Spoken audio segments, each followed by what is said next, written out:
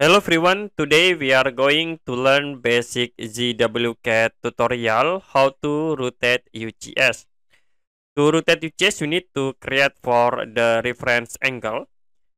As example, I will create line and click in here for first point, and then you can tap A to choose angle. I will set for the angles into 30 degree, press enter, and you can click. Now you can close. The next type UCS, press enter. For origin point, I will click in here and then move into here.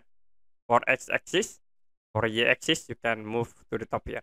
You can active this option like this, and then CTB automatically rotate the UCS into 30 degree.